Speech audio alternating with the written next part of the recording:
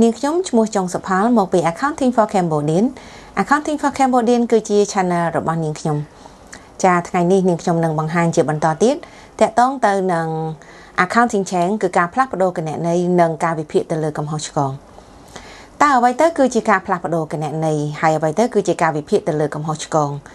នៅក្នុងនេះតកតងទៅនឹងការផ្លាស់ប្ដូរគណនេយ្យគឺយើងមាន2ប្រភេទអញ្ចឹងនៅក្នុងការផ្លាស់ប្ដូរគណនេយ្យមាន2ប្រភេទដែលប្រភេទទី1ដែលយើងហៅថាជាការផ្លាស់ប្ដូរទៅលើគោលនយោបាយគណនេយ្យដែលយើងហៅថាជា Change in Accounting Policy ការដែលយើងផ្លាស់ប្ដូរទៅលើគោលនយោបាយគណនេយ្យឧទាហរណ៍ដូចជាការផ្លាស់ប្ដូរវិធីសាស្ត្រនៃការគណនាថ្លៃដើមទំនិញដោយយើងដូរពី LIFO ទៅជា FIFO ឬក៏យើងដូរពី average cost ទៅជា FIFO ចាអាហ្នឹងគឺជា Change Policyនឹងតកតងទៅជាមួយនឹងការផ្លាស់ប្ដូរទៅលើគោលនយោបាយគណនេយ្យមួយទៀតឧទាហរណ៍ដូចជាក្រុមហ៊ុនគេហៅថាជាក្រុមហ៊ុនម៉ៅការសំណង់ដែលជាក្រុមហ៊ុនសាងសង់រយៈពេលវែងនៅក្នុងករណីដែលគាត់ធ្វើការផ្លាស់ប្ដូរវិធីសាស្ត្រពី cost recovery method ទៅជា percentage of completion method អាហ្នឹងក៏ជា change in accounting policy ដូចគ្នាដែរនៅក្នុងការផ្លាស់ប្ដូរទៅលើគោលនយោបាយគណនេយ្យ accounting standard គេឲ្យយើងប្រើប្រាស់ retrospectively គឺជាករណីដែលយើងធ្វើនៅពេលណាដែលយើង change ទៅលើ policy គឺយើងត្រូវធ្វើ restatement យើងត្រូវធ្វើឡើងវិញទាំងអស់នៅរបាយការណ៍ដែលយើងបានធ្វើកន្លងមកកាលពីឆ្នាំមុនអញ្ចឹងត្រូវធ្វើវាឡើងវិញត្រូវ adjust វាឡើងវិញធ្វើម៉េចឲ្យសមស្របជាមួយនឹងវិធីសាស្ត្រថ្មីនេះគេហៅថាជា change in accounting policy នៅក្នុងនេះមួយទៀតគេមានមួយទៀតគឺ change in accounting estimate នៅក្នុង change in accounting estimate មានដូចជាchange ពី straight line ទៅជា double declining balance ឬក៏ change ពី double declining balance ទៅជា straight line ចាចឹងនេះគឺជា change in accounting estimate ដូចជាការផ្លាស់ប្ដូរទៅលើអាយុកាលប្រើប្រាស់នៃទ្រព្យសម្បត្តិចាដូចជាការផ្លាស់ប្ដូរទៅលើតម្លៃកាកសំណល់ហើយយើងមានច្រើនផ្សេងទៀតដែលតាក់ទងទៅជាមួយនឹង change in accounting estimate តែខ្ញុំសូមលើកយកមកបង្ហាញតែត្រឹមប៉ុណ្ណេះនៅក្នុង change in accounting estimate accounting standard គេឲ្យយើងប្រើ prospectively តើអ្វីទៅគឺជា prospectively គឺជាករណីដែលយើងធ្វើពេលដែលយើងឆេងតន័យរបស់យើងកាលពីឆ្នាំចាស់មិនមានផលប៉ះពាល់ទេគឺអនុវត្តចាប់ពីអនាគតទៅអញ្ចឹងឧទាហរណ៍ថានៅក្នុងវិធីសាស្ត្ររំលោះសម្រាប់ករណីដែលយើងប្រើ straight line កាលពីប្រហែលឆ្នាំមុននៅពេលដែលយើងប្រើ straight line តម្លៃនៃការរំលោះទៅលើទ្រព្យសម្បត្តិនោះគឺប្រហែលគឺរក្សានៅប៉ុណ្ណឹងនៅពេលដែលយើងឆេងពី straight line ទៅជា DDB អញ្ចឹងយើងនឹងត្រូវអនុវត្តនៅតម្លៃរំលោះថ្មីដែលយើងយោងទៅតាមវិធីសាស្ត្រថ្មីនេះគេហៅថាជា change in accounting estimate ដែលយើងប្រើប្រាស់ prospectively ចាអញ្ចឹងនៅក្នុងករណី accounting change យើងមាន2យើងមាន change in accounting policy យើងមាន change in accounting estimate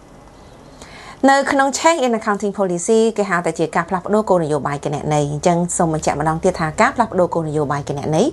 គឺត្រូវតែធ្វើឬក៏រៀបចំរបាយការណ៍របស់យើងឡើងវិញដើម្បីឲ្យសមស្របទៅនឹងទិន្នន័យដែលយើងប្រើប្រាស់វិធីសាស្ត្រថ្មី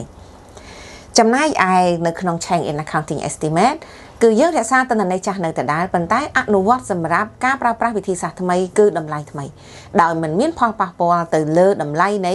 ការប្រើប្រាស់មុនដែលយើងប្រើប្រាស់វិធីសាស្ត្រមុនទេហើយនៅក្នុងនេះមួយទៀតគឺយើងមាន error analysis តើអ្វីទៅគឺជា error analysis គឺជាការវិភាគទៅលើកំហុសឆ្គងមិនស្ថិតនៅក្នុង accounting change ទេការដែលយើងវិភាគទៅលើកំហុសឆ្គងពាក្យថាកំហុសឆ្គងមានន័យថាជាការកត់ត្រាខុសឬក៏ជាការចាត់ថ្នាក់ខុសឬក៏ជាការគិតលេខខុសដែលនេះគឺជា error នៅក្នុងករណី error សម្រាប់ករណីដែលយើងធ្វើប្រសិនជាវាឆ្លងការីបរិច្ឆេទអញ្ចឹងមានរបៀបនៃការ adjust ឡើងវិញដើម្បីធ្វើឲ្យទិន្នន័យរបស់យើងត្រឹមត្រូវហើយនៅក្នុងលក្ខខណ្ឌដែលយើង error នៅក្នុងឆ្នាំដែលកើតមានឡើងប្រសិនជាយើងរកឃើញនៅក្នុងឆ្នាំហ្នឹងតែម្ដងអញ្ចឹងយើងមានករណីដែលយើងកែក្នុងទម្រង់របៀបនៅក្នុងឆ្នាំអញ្ចឹងករណី error analysis វាមិនស្ថិតនៅក្នុង accounting change ទេនាងខ្ញុំនឹងបង្ហាញនៅឧទាហរណ៍នៃចំណុចនីមួយៗបន្ថែមទៀតតាក់ទងទៅនឹងការផ្លាស់ប្ដូរទៅលើគណនេយ្យហើយនឹងការវិភាគទៅលើកំហុសឆ្គងចាឥឡូវនេះខ្ញុំនឹងបង្ហាញឧទាហរណ៍តាក់ទងទៅជាមួយនឹងការផ្លាស់ប្ដូរគោលនយោបាយគណនេយ្យឧទាហរណ៍នៅទីនេះគឺក្រុមហ៊ុន ABC បានធ្វើការផ្លាស់ប្ដូរពីវិធីសាស្ត្រ average cost method ចាទៅជា FIFO cost flow assumption នៅក្នុងការផ្លាស់ប្ដូរនេះផងដែរ cứ dương thưa cả plap đố hay nó phải để dương plap đố bị average cost tại chia phải phố viết thưa ao chấm nành cả bị năm muốn cha chấm nành nó cứ chia chấm nành đại muốn về bằng bốn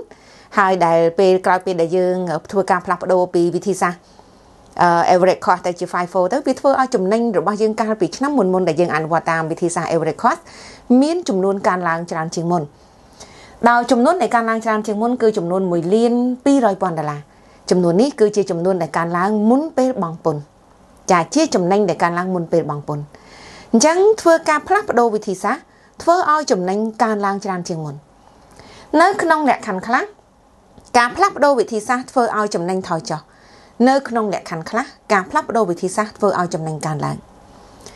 จังเนื้อขนมอุติหอมมือนี้เนื้อเป็นแต่ยังเพื่อการพลัดโดปี average cost từ chia 5-4 method chẳng biết thôi ai chấm nành muốn về bằng pon rồi bạc cầm hồn ABCการล้างไทม์จำนวนหมวยเลียนปีร้อยปอนด์ในขนมนี้สารมาถาอัตราปนคือไซส์พิรอยเกซัวยังทาตายังหนึ่งทั่วการกอตราตั้นนีนุปวัติโดยไม่ได้ดำไปทั่วการพลัดโดโกนโยบายกันในระบบกรมหน ABC จังในขนมนี้ดำไปทั่วการกอตราแต่เลยการพลัดโดกันในระบบกรมหน ABC สำหรับชั้นปีปอนด์ดับรำบุญจังยังหนึ่งทั่วการกอตราในครั้งนี้ยังแชงปี average cost แต่จีไฟโฟจะในม้วนเป็นบางปนการล้างไทยมวยเลียนปีร้อยปอนด์ยังดังท่าในขนมวิธีศาสตร์กันในสำหรับการแกะในไทยดำตุ่มนิ้งเนื้อเป็นได้จำในการล้างจานเชียงม้วนประกอบไทยจี cost on goods sold หนึ่งถอยจอในขนมนี้ cost on goods sold หนึ่งถอยจอโดยซาแต่จีตันในการล้างการปิดน้ำม้วนจังการในได้ยังไกลดำรือคือเปียปอนแต่หนึ่ง inventoryจำนายมันอาจฉลองมาชนำบรรทบานตีจังในครั้งนี้คือยังแอดยัดจำนวนหนึ่งเพิ่มมีนันนาเขาคือกันใน inventory จังในท้าย inventory หนึ่งการล้างโปร cost on goods sold ถอยเจ้าคือ inventory การล้างจ้ะจังในครั้งนี้ยังหนึ่งเพื่อการกัดตราโดยกัดตรา inventory สันนิธิ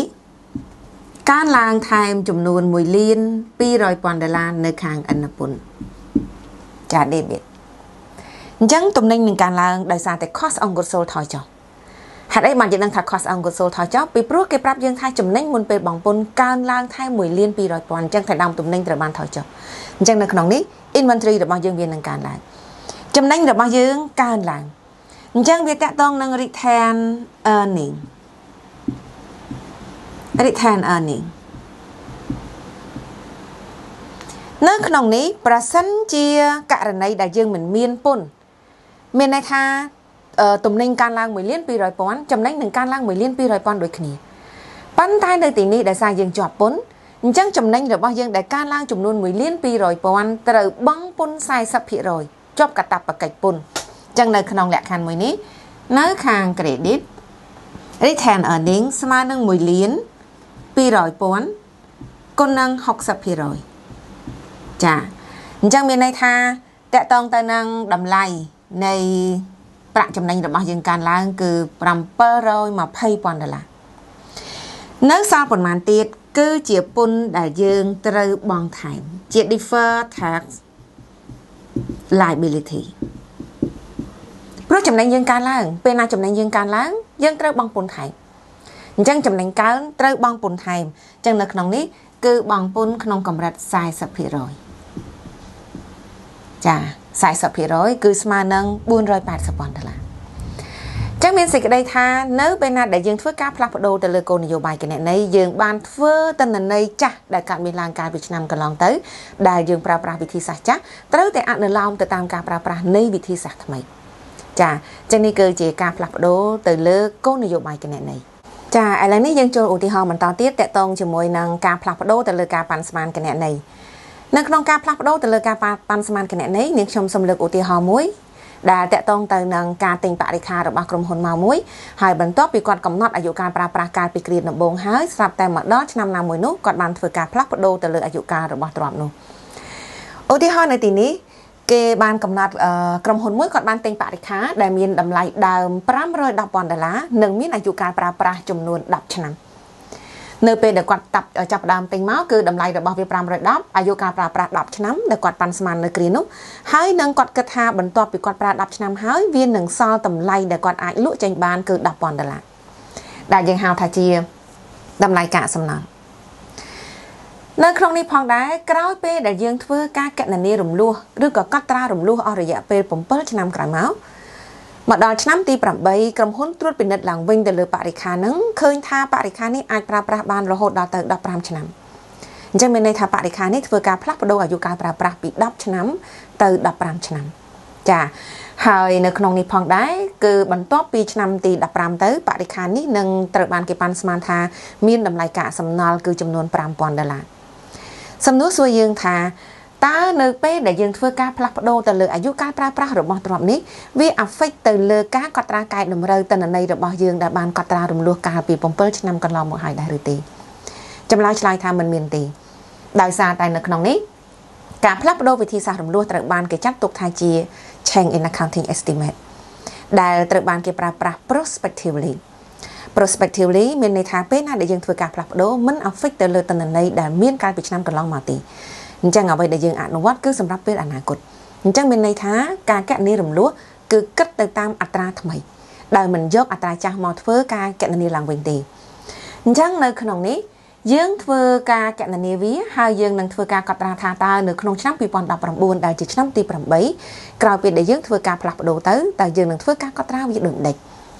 អញ្ចឹងនៅក្នុងនេះយើងដឹងថាបរិក្ខារនេះមានតម្លៃ$510អញ្ចឹងបើយើងប្រើប្រាស់តាមវិធីសាស្ត្រ straight line អញ្ចឹងយើងកណនារកចំណាយរំលោះក្នុងមួយឆ្នាំ depreciation expense ស្មើជាមួយនឹង510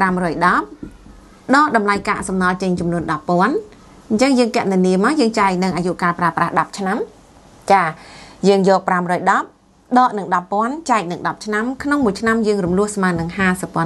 $50,000ចាអញ្ចឹងសូមបញ្ជាក់ម្ដងទៀតតើអ្វីទៅគឺជារំលោះតើអ្វីទៅជា depreciation expense depreciation expense គឺជាចំណាយរំលោះទៅលើភាពចាស់សក្តិរិលនៃទ្រព្យសម្បត្តិដែលយើងបានប្រើប្រាស់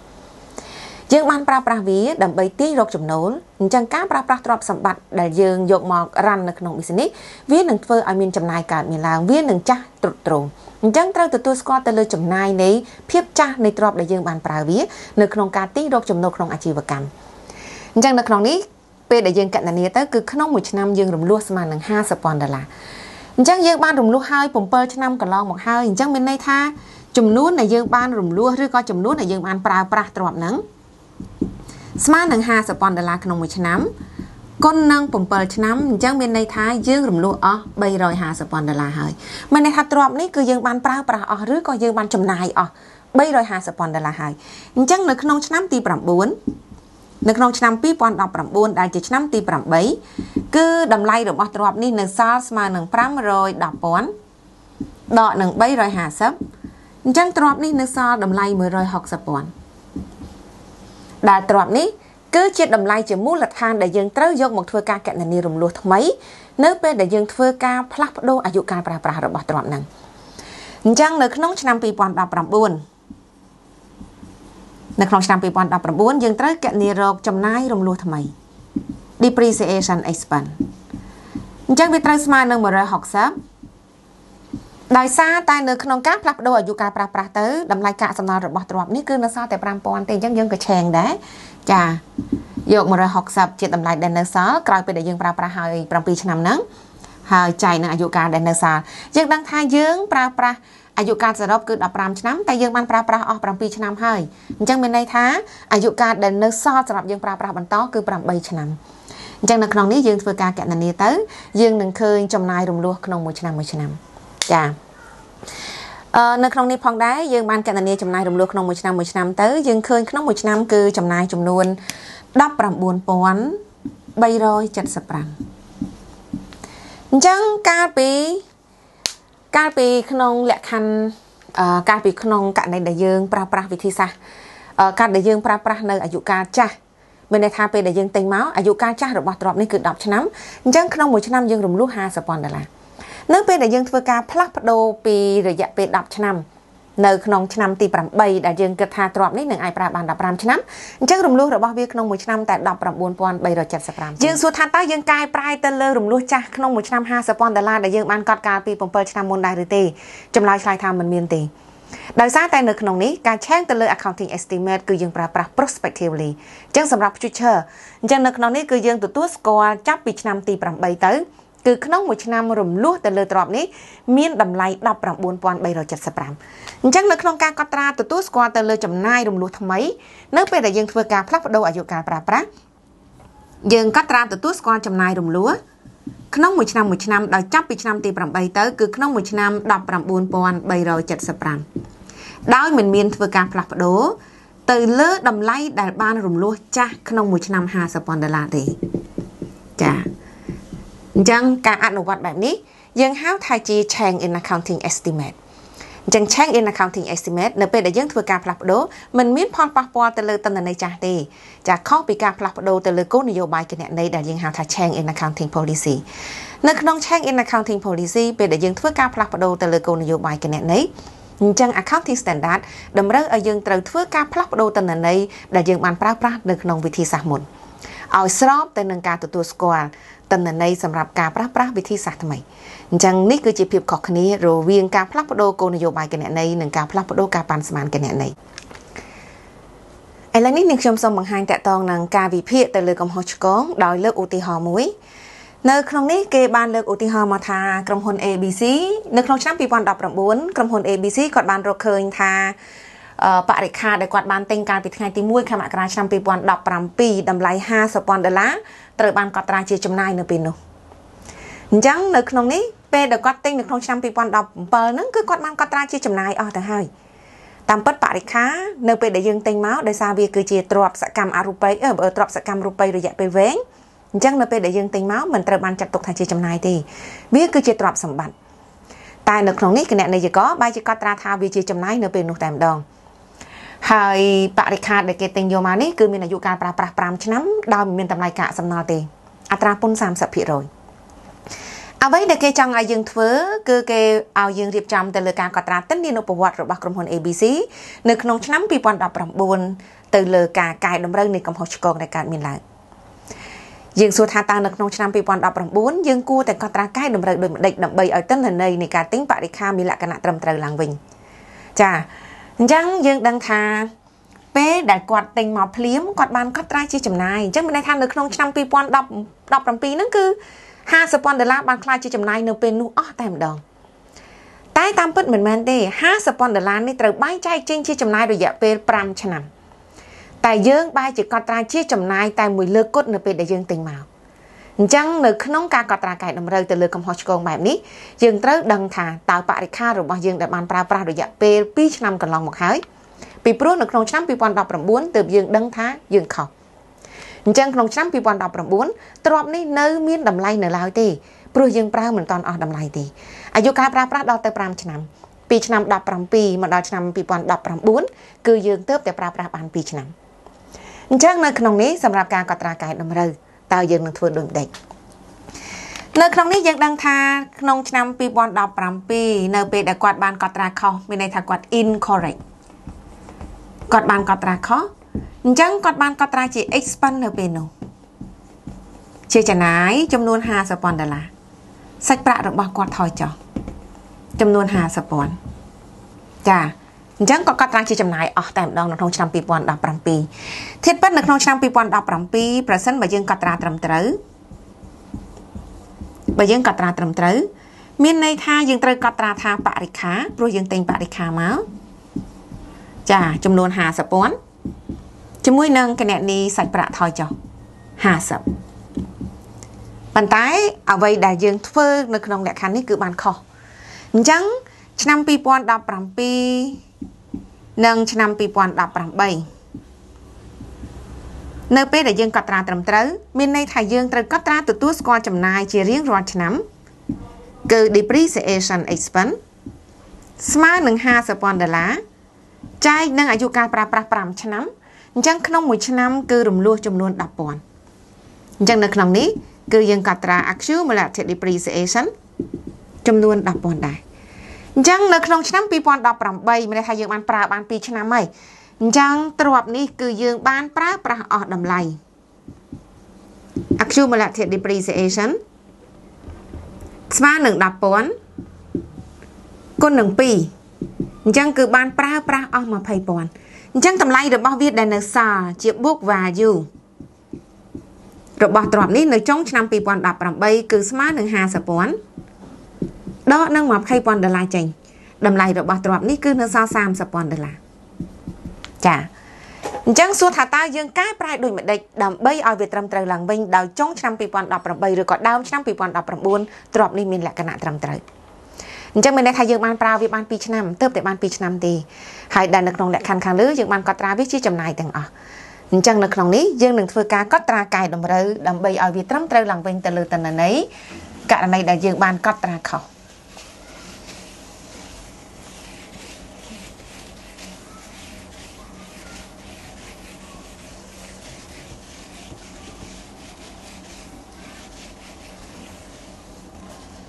អញ្ចឹងនៅក្នុងនេះនៅក្នុងឆ្នាំ2019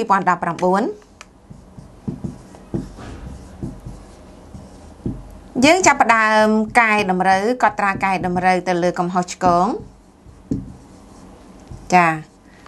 កែដើម្បីឲ្យមានលក្ខណៈត្រឹមត្រូវឡើងវិញលក្ខខណ្ឌមួយនេះគឺជាការកត់ត្រាត្រូវតែនេះគឺជាការកត់ត្រាខុសប៉ុន្តែអ្វីដែលយើងកត់គឺយើងកត់ត្រាខុសឥឡូវនេះយើង correct វាយ៉ាងម៉េចឲ្យវាត្រូវមកក្នុងទម្រង់នេះវិញអញ្ចឹងនៅក្នុងនេះក្រុមហ៊ុនត្រូវកត់ត្រាថាក្រុមហ៊ុនទិញបរិក្ខារចំនួន $50,000 ចាឲ្យត្រឹមត្រូវដូចនៅក្នុងលក្ខខណ្ឌនេះអញ្ចឹងវាចូលមកហើយបរិក្ខារបាន 50 ចាបរិក្ខារបាន 50,000 ដើម្បីឲ្យវាត្រឹមត្រូវនិងទទួលស្គាល់ថាទ្រព្យនេះបានប្រើប្រាស់អស់ចំនួន $20,000 ហើយពីព្រោះយើងបានប្រើវាបាន2ឆ្នាំ2017និង2018អញ្ចឹងគឺបាន2ឆ្នាំអស់ $20,000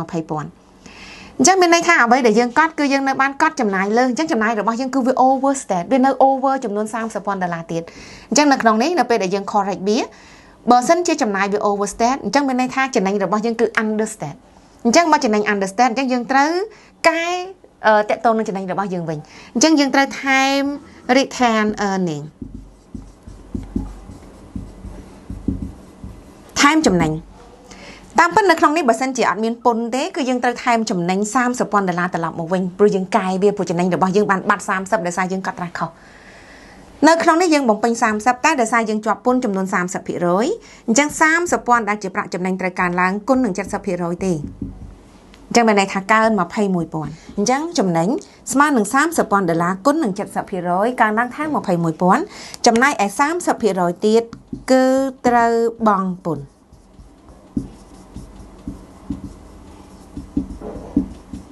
ត្រូវបង់ពន្ធចាគឺ 30,000 គុណនឹង 30% អញ្ចឹងពន្ធដែលយើងត្រូវបង់ថែមចំនួន 9,000 ខណៈពេលដែលយើងកែតម្រូវឲ្យចំណេញរបស់យើងកើនឡើងថែមចំនួន $30,000 ចាអរគុណច្រើនសម្រាប់ការតាមដាននៅលើคลิปវីដេអូមួយនេះតាក់ទងទៅជាមួយនឹងការផ្លាស់ប្ដូរគណនីនិងការកែនិងការវិភាគទៅលើកំហុសឆ្គងសង្ឃឹមថាคลิปវីដេអូនេះនឹងអាចជួយដល់បងប្អូននៅក្នុងការទទួលបានចំណេះដឹងបន្ថែមដើម្បីទទួលបាននូវចំណេះដឹងបន្ថែមក៏ដូចជាคลิปវីដេអូថ្មីៗសូមកុំភ្លេចចុច Subscribe នៅលើ Channel របស់នាងខ្ញុំ